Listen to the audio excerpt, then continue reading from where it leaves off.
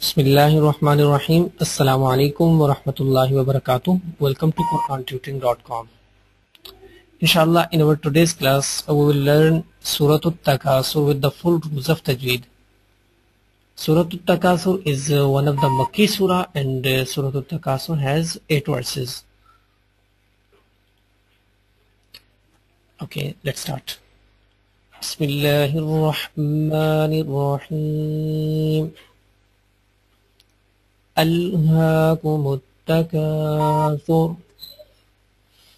On the ha, there is a standing fatha. If any letter has standing fatha on it, then we need to do prolong a letter equal to 1 alif. First we will pronounce ha from our bottom of the throat and we'll do prolong equal to 1 alif. Alhaakumut, and this meme will be connected with the ta. Between meme and ta there is 2 letters, but no movement on these 2 letters.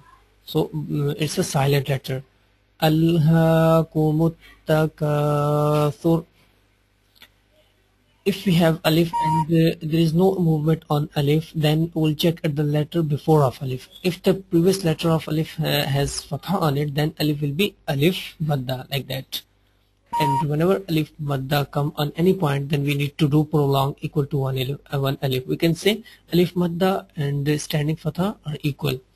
Alhaakumut takathur. We'll do stay on this ra, and we'll put the sukoon instead of this zamma because we are doing stay. Alhaakumut takathur hatta. How will we pronounce from our middle of the throat, and then we'll do prolong this ta because it has standing fatha. I already discussed if letter has standing fatha, then we'll do prolong. Zurtumul is very important rule.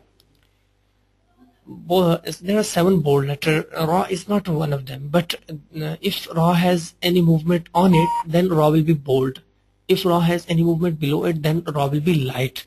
But if ra has sukoon on it or shad on it, then we'll check out the letter before. If the previous letter is bold, then ra will be bold. If the previous letter is light, then then ra will be light. We'll also check if the previous letter has fatha or any movement upon it, then ra will be bold. Otherwise, if there is any movement below it, then ra will be light. So here is a movement upon it, so this ra will be bold. Zurtumul maqabir. Qaf is also one of the bold letter. Make sure when you will be pronounce any bold letter, you will pronounce that letter with the heavy and strong voice. Maqabir. Again, this alif is one of the alif madda. Bir will do stay. That's why we don't need to read this fatha which is on the ra. We'll put sukoon instead of them. Maqabir. We'll take a single breath. Kalla. This again there is alif madda. Sawfa.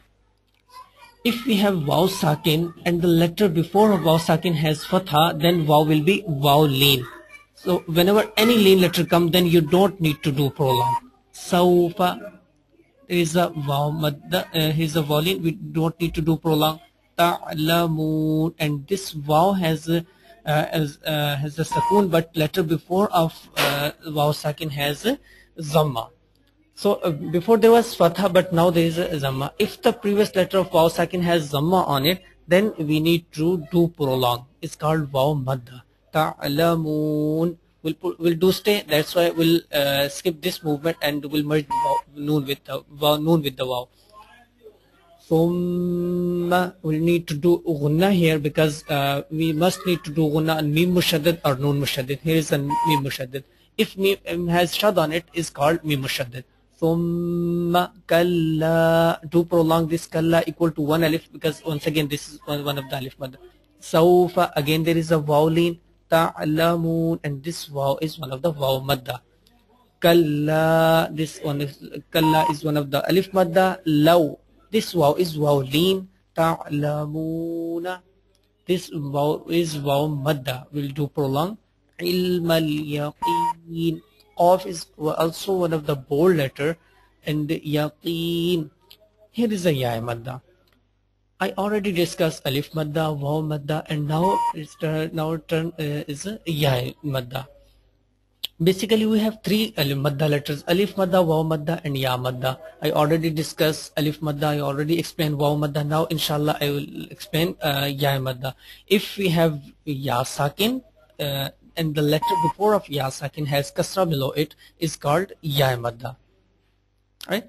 So, ilm al yaqeen, and we also need to do prolong ya madda equal to one alif. Let's move on the next ayat. لَتَرَوُنَّ الْجَحِيمِ. I can see there is a movement on the ra. Ra will be bold. لَتَرَوُنَّ. I already explained here, if there is noon mushaddad or mim mushaddad, then we must need to do gunna. Gunna mean will take our voice complete in our in our note.